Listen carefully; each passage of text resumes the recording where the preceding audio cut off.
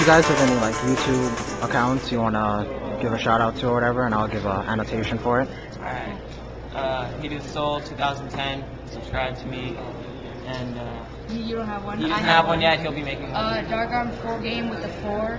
Yeah. There's no E. There's no E. FGD4619. I am DJ Death Star 4. DJ Death Star. Death Star 4? Yeah. Okay, there'll be an annotation somewhere here. I'll get his information right now, and yeah, I'm supposed to do Pokemon Wi-Fi battles, and I'm gonna start. Oh, doing, really? Yeah, Pokemon Wi-Fi battles, and I'm gonna start doing this now. All right, So cool. you guys go check them out. All right. Thanks a lot. No problem.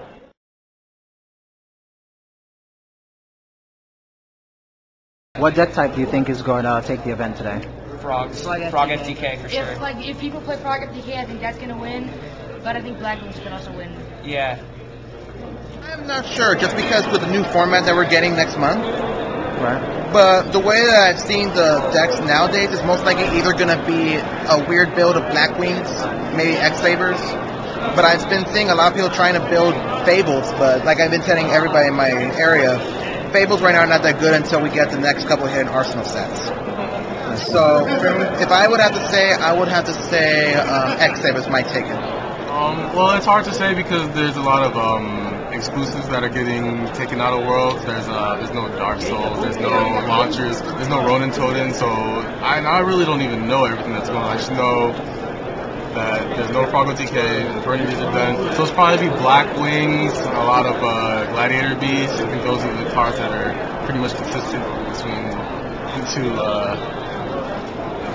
all the countries. Yeah. Exactly what he just said. Gladiator Beast and Black Wings. Because of the TCG exclusives and OCG exclusives can't be played. Right. So it cuts out a lot of decks. I'll probably see some surprise decks. I see. The new pineapple, what's it called? Nature pineapple. Do you think it's worth the hype, or do you think it's overrated? I think it's worth it. I think it is worth it. Really worth Yeah. it. The card is a free Tree 1 Frog for a broken ass art type. Tribute for something that cannot be that Like you can't activate. You cannot activate spells. And then with oppression, and then if you play oppression, then like bamboo shoot, and then it's like, what do you do to get out? Like you can't get out of that. that. Pineapple, tribute for bamboo shoot, activate oppression. You're like so many decks have no outs to them. Bamboo shoot's Glads, X's, and it looks no awesome. outs. No Yeah. outs. Looks I think awesome. pineapple totally worth it. Yeah. Okay. I don't know, because I mean, believe it or not, I can't really say just because I don't really see anything good with Naturas. They seem to be more of like one of those archetypes that focuses around every card you play. Because there are some where you activate a spell, you search your deck for another one, you activate a trap, you gain life points. It's basically, it's more of an archetype for if you're barely starting the game. But Natura Pineapple, I see potential if I can see it in action. But until I see a Natura Pineapple in a deck and actually being used in a game, that's when I can say like, oh, this card's broken. But right now I think it's in between one of the two options right now. Well, it's definitely overhyped. Just like most stuff that comes out. I mean, yeah, like the bamboo shoot has a good effect, but then pineapple's okay, but they don't have enough support yet. You know, maybe later down the line. What do you think? The card's horribly overpriced, so you should just wait until next set comes out, until, like what he said, more support comes out before you try to make the new archetype decks. I see. Okay. What do you think Konami needs to do to take Yu-Gi-Oh! To the next level of prestige? Stop reprinting all the cards. So yeah, like reprinting everything, and then upgrade like the prizes maybe to like yeah. like a PS3, Wii, that kind of well, yeah, that's like, stuff giveaway would be stuff kind like of that, like yeah. giveaway TVs, giveaway like sound systems, stuff like that. Yeah, yeah, they definitely need to stop reprinting And a lot of the season stuff. one They of just the stop Judy reprinting all Shore. of this stuff. Yeah, Okay. Like so many cards with so much value. Like, Yeah. It's just ridiculous. I guess continue what they're doing, because ever since they took over the game, they've been doing well. I mean, Upper Deck, yeah, they had all the, they had previews and tournaments and conventions, but I'm starting to like the whole sneak previews at stores, because now it has more of a, like it gives more of a challenge for those to see like, oh, we have to get there early, get the good cards. But for Konami,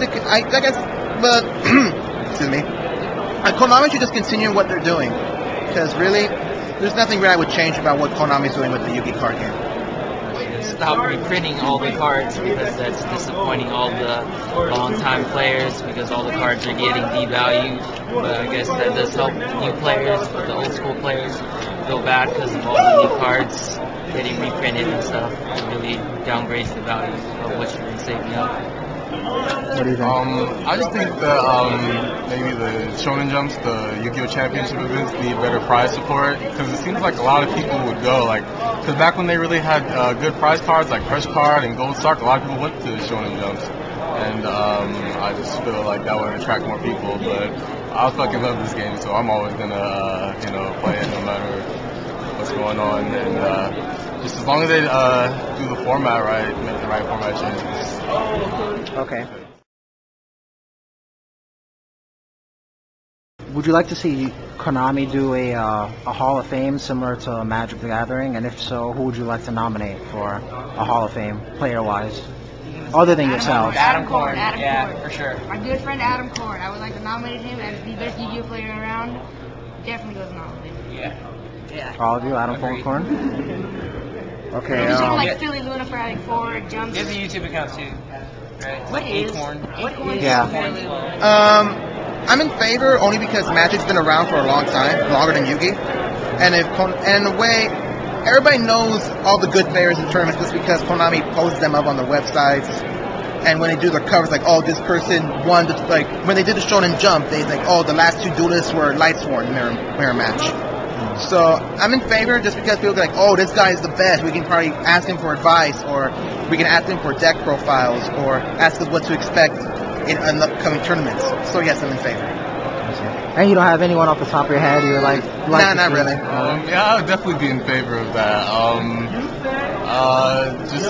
the top of my head, some quick names I would say, like, probably Adam Korn, Chris Bowling, Jeff Jones. Those are players, just to name a few that I respect. What? You? Yeah, I would be for the Hall of Fame thing too. Have players work to try to get inside the Hall of Fame, and the players I would try to nominate is pretty much like Adam Korn, Del Bolito, Chris Bowling, Jeff Jones, Cesar Gonzalez. All the people who consistently top 8 in YCS. I see.